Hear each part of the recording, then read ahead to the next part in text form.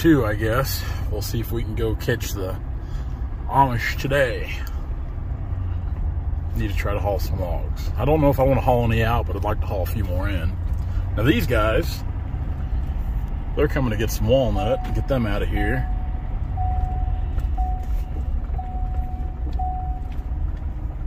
I sure hate to see the piles. It's almost like you kind of want to collect them. I get that way. Like I get a bunch of them in. I'm like, man, I know we cut these to sell, but you kind of like to come home and look at them every day, especially when you have a good veneer layout. It is. It's like you want to collect those logs. You don't ever want to get rid of them. So the sun's finally starting to come out. It's been cloudy all morning about the whole trip over here. Still got a lot of cloud cover. We'll flip the camera around here in a minute. Show you. Every time I drive through this area over here, like in my mind, the Weird Al song, Amish Paradise, is always playing. I wish I had that on the radio right now. We'd have that for some background music. Oh, look here, look here. Yep. Yeah, keep her on your side, buddy. Keep her on your side. Guy's driving like a madman. Turn down the old road here. Countryside greenhouse and produce closed Sunday, which I don't know which. It's full Amish over here. Amish houses everywhere. Now obviously this operation over here is not Amish. We see one of those motorized horse and buggies there, electricity, things of that nature. They do something with horses there. I'm not really sure what. I think one of the things that really, like I said, when you talk about the Amish, it's kind of a touchy subject with some people. So I might be stepping on people's toes here. I don't know. If I am, well, I'm stepping on your toes. But what kind of aggravates me is like just like the old boy went back there and running his horse and buggy up and down the road.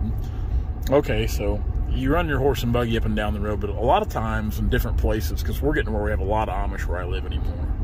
So let's say there's a bunch of kids driving that horse and buggy, which there usually is in the mornings. I see, you know, that thing will be jam-packed with kids. The oldest one might be 10 years old.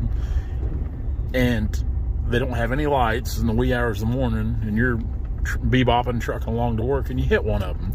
And that's not what anybody wants to do, regardless of kids, anybody. You don't want to have an accident, but accidents do happen. Well, then the kids, the Amish kids, don't get in trouble. Or the Amish parents, it's the English, like me, that get in trouble for it. Which, I just, there's a lot of things I don't agree with that.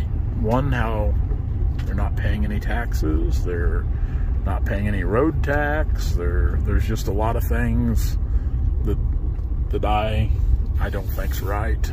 Just like with their sawmills, they make it harder to compete with for a lot of regular people that have sawmills, because regular people, we've got to have insurance out the wazoo.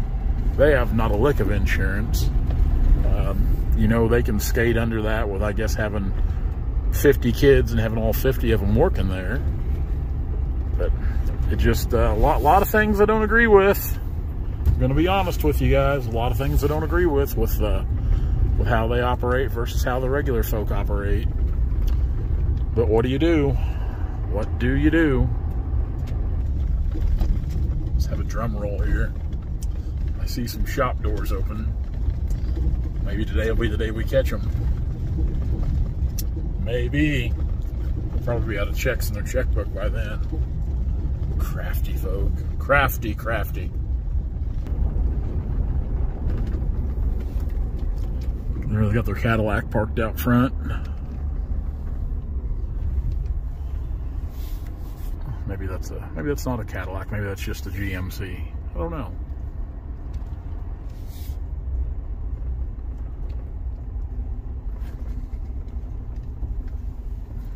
Got some doors open.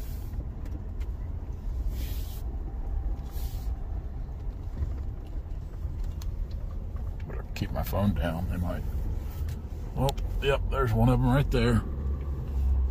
How about it?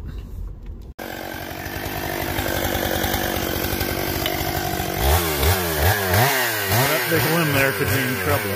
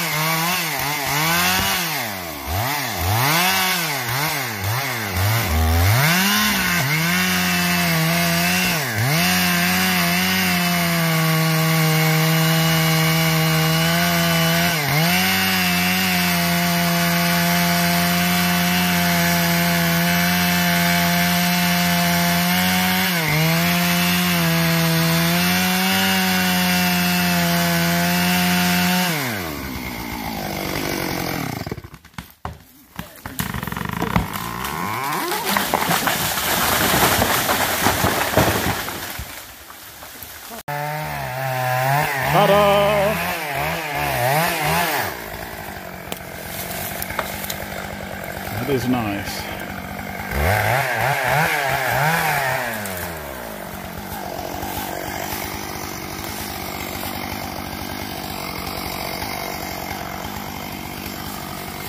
Hey guys, if you like what you see, be sure to like, comment, and subscribe to our channel for all of our latest videos.